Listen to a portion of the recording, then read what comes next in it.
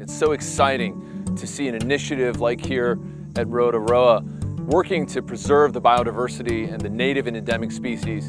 in New Zealand, almost like a Noah's Ark that can then continue to repopulate this island with the incredible natural heritage that was almost lost so many years ago.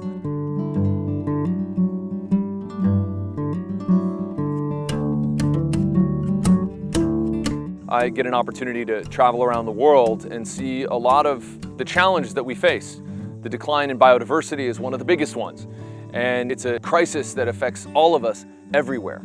And to be able to come to a place that is at the vanguard of conservation and working to reverse that trend and to protect biodiversity here in New Zealand gives me a great deal of hope.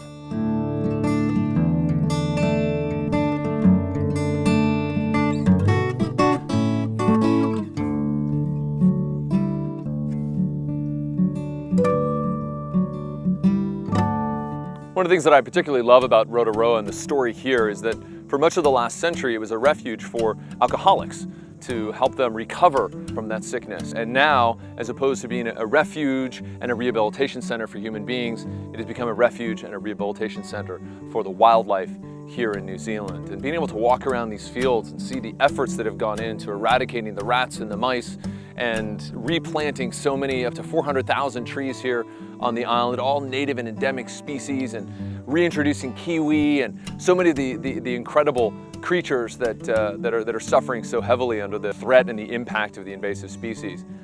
This refuge is like a paradise, an oasis. And it's of course part of a bigger mission. And as I have learned about the vision for 2050 here in New Zealand to eliminate invasive pests here in New Zealand by 2050 and to restore this incredible, gorgeous country to its more natural state and to give refuge and an opportunity for the native and endemic species to recover and rebound and fill the skies with this bird song that has all but been lost, it also fills me with hope,